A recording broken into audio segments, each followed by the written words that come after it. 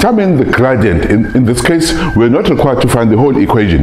The other question might want you to find both m and c. That's where you find the whole equation. So you must have a point there and a gradient for you to be able to find the full equation. Now, determine the gradient. We know what we're looking for.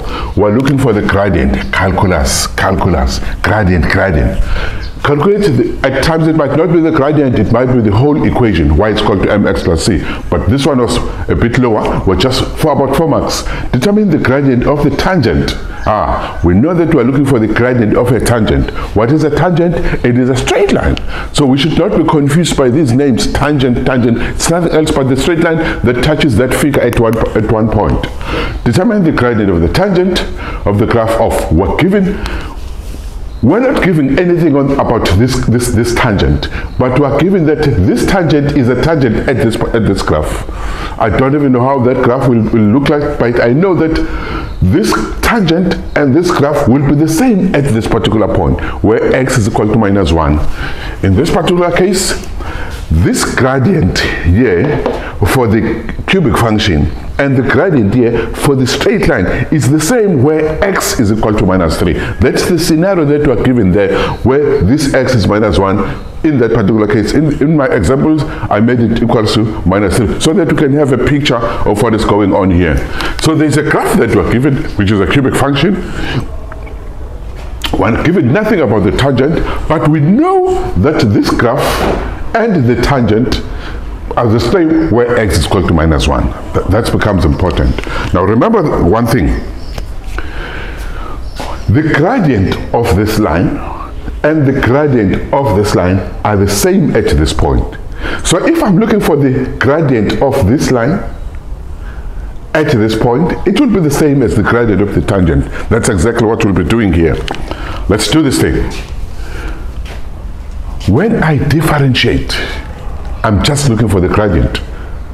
So my gradient, f of x prime is equals to,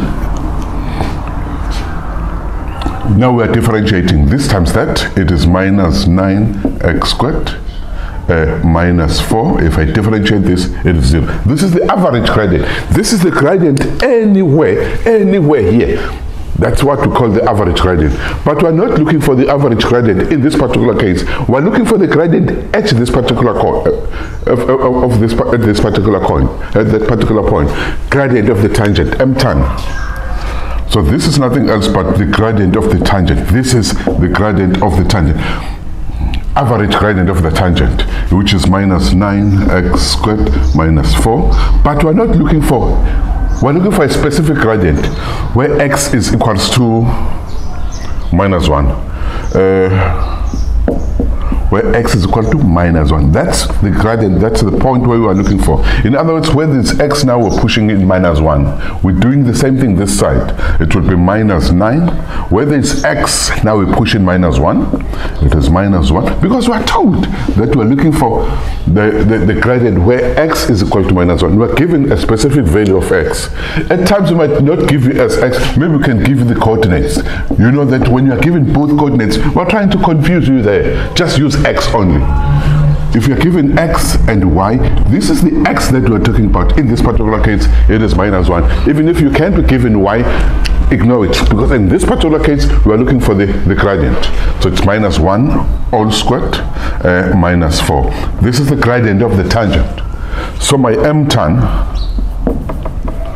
is equals to gradient of the tangent. Remember, that's what we're looking for, the gradient of the tangent. Gradient of the tangent. What is this going to be? This is this is 1 times that.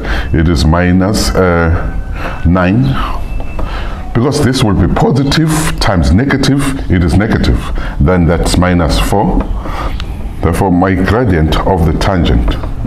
Because it is the same, the gradient of this line is the same as the gradient of the tangent at this particular point.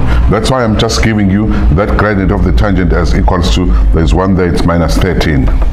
This is the gradient of the tangent. That's how you do calculate the gradient of the tangent. Remember, you might be given the cubic graph and you'll be asked about the equation of the tangent. Thank you.